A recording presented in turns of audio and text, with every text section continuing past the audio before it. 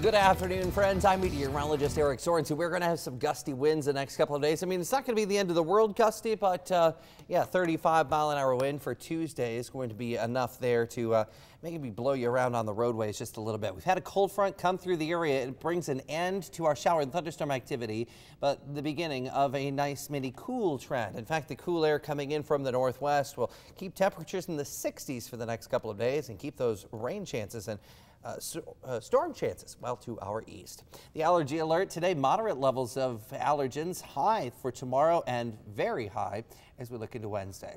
Our forecast here for today, becoming sunny, blustery, cooler, and temperatures into the mid to upper 60s. Low 60s for highs Tuesday, and check it out Tuesday night all the way down to 40 degrees. As we look at the sneak peek at the weekend, Saturday some showers, actually I should say Saturday some sunshine. Showers coming in on Sunday.